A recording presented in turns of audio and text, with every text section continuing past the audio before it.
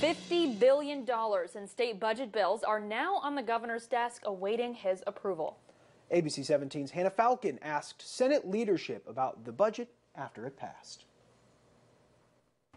This year's state budget comes in around $50 billion. And although a lot of the governor's priorities made it in, members of his own party voted against it today because of the large price tag. All of the budget bills passed both chambers with less than an hour to spare.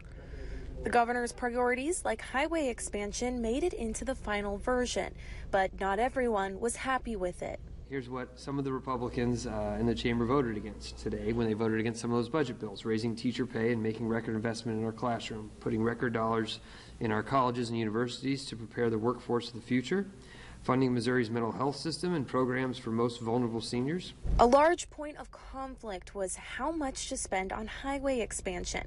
The final total was $2.8 billion to expand I-70 all the way across the state. Roll call in progress.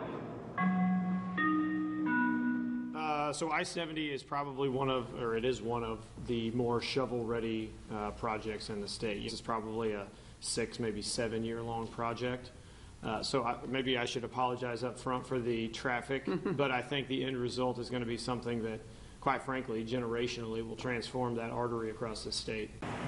Appropriations Chair Senator Lincoln Huff says that progress could be seen on I-70 as soon as this fall or winter. Reporting at the state capitol, I'm Hannah Falcon, ABC 17 News. The budget is not finalized until the governor signs it. He still has the power to veto anything in it.